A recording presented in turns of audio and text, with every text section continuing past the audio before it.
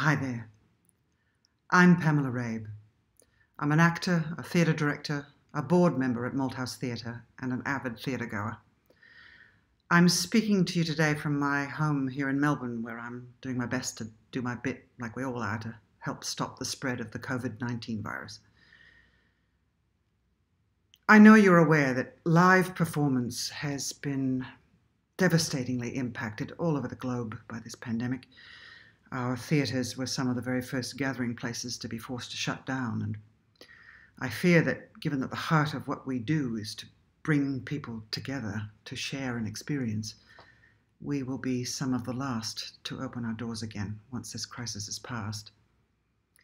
And this has had a catastrophic effect on the livelihood of so very many people, our creative artists and our arts workers, a whole world of minds and skills who help bring our stories to the stage. And when the doors are closed and no one's buying tickets, there is no income. No one is being hired. We're all, well, like so many of you, just waiting it out. Dreaming, planning, hoping. Many companies have been driven to the brink. Our arts industry leaders have called upon government to fashion some sort of specific arts rescue package, but to date, nothing has been forthcoming. Malthouse Theatre has received no additional support. It's had to rely on the generosity and honestly inspiring support of its donors, its muses, and its ticket buyers who've rallied to the aid of the company. Now, if you are one of those people who've given their support, on behalf of Malthouse, heartfelt thanks. But as we approach the end of the financial year, if you have the means, Malthouse Theatre would love you to consider renewing your support.